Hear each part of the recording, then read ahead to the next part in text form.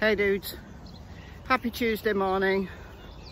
A little bit of housekeeping before I start this video proper. A few people have reported that comments have disappeared off some videos, and indeed they have. Some videos that are completely innocuous, that are monetized, and the comments that YouTube is deleting are fine. What it's doing is it's putting it into a secret folder that only I and the moderators can see, called potentially inappropriate. So there's literally hundreds of comments on certain videos that have been deemed potentially inappropriate. So I'm having to go down and manually add them back. So that's going to take a while. So I don't know whether it's a glitch or YouTube has got some kind of problem with censorship. I have no idea what's going on. Most possibly a glitch, but bear with me on that, guys. So in this video, I want to address a couple of comments that have come up on my recent COVID-19 video, the one that says China to permanently ban wild animal markets. As with the other COVID-19 videos and the Jordan Peterson video on depression have been deemed not suitable for most advertisers and audiences. So I don't know why, but that's the first comment I want to address. That somebody said, what's YouTube's problem with the coronavirus? And I haven't been even naming the virus, because I was thinking that it was the name that the algorithm was picking up, but I didn't name the virus in the China video, and it's been deemed potentially inappropriate for advertisers. So I don't know. So I'm not even going to try to get this video monetized or any other videos monetized that are about the virus. I am going to be making some more videos about the virus, even if, you know, this channel is a vegan channel and it kind of seems off topic. I think it's important, and I am going to make some videos, whether people watch or not, whether I get any money from them or not. I'm still going to make the videos. But to that comment, why is YouTube doing this with coronavirus videos? I can only assume it's because there's all sorts of conspiracy theories and stuff going around, and it's just lumping, you know, ones that are like from Dr John Campbell, ones that are perfectly factual, they're all evidence-based.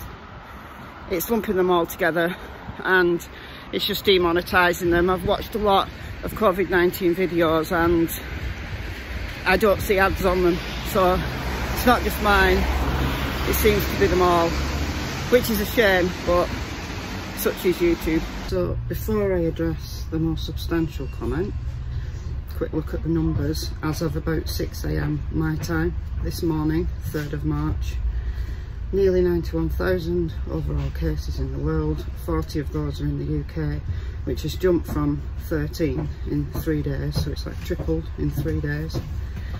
Lots of deaths now, but lots of people recovered, so that's very good news.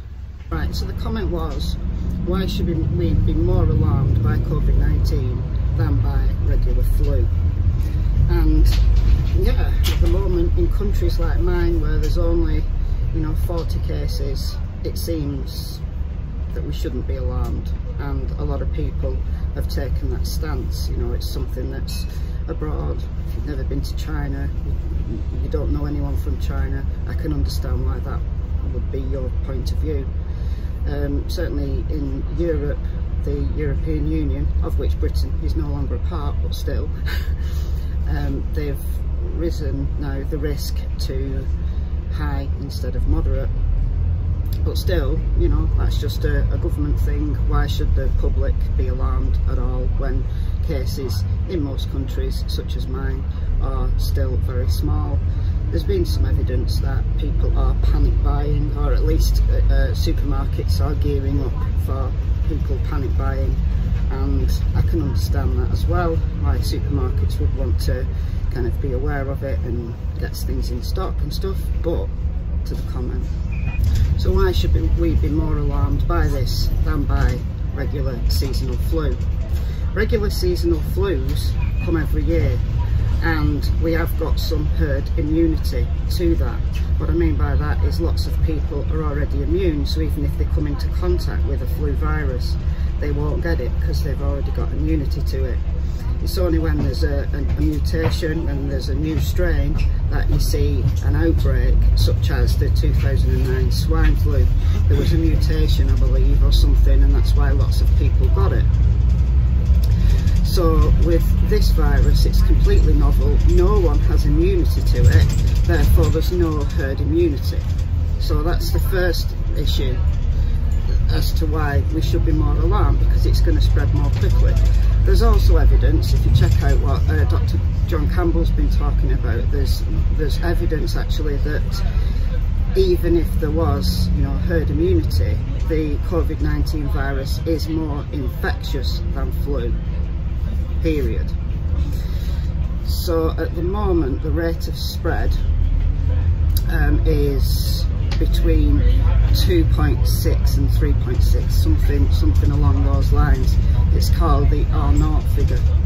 So what that basically means is for every one person infected by COVID-19, between 2 and 4 people are going to be infected by them. They are going to affect between 2 and 4 people. Flu only has a R0 of about 1.2 or 1.3. So just looking at statistically, the infection rate is higher with COVID-19, but that could be because of the lack of herd immunity. But there's more.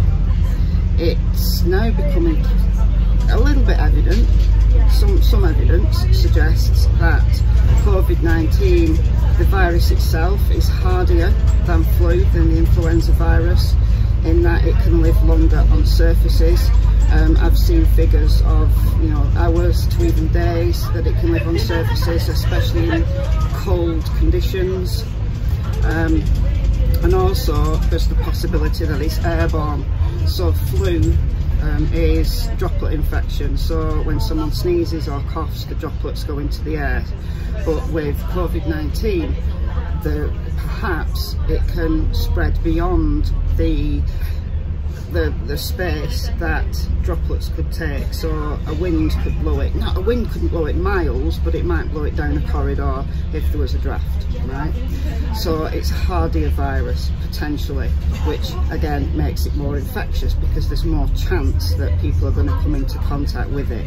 So that teamed with the lack of herd immunity creates an issue. The other thing that makes it more alarming is that the death rate appears to be higher. So it appears to be either those who are immune compromised or elderly people, older people, are the most likely people to die from COVID-19. The figures are speculative because we won't know the true death rate until all of this thing is over, because obviously there's a lag between the confirmed cases and the people who are eventually going to die. But it's looking like, depends on what country's figures you look at, but it looks like the death rate is 2 to 3%.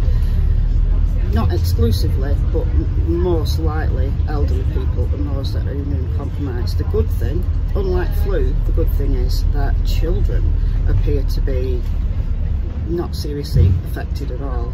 With flu, young children are very prone to it, but actually with this, there's very, very few children have been serious cases, so that's great.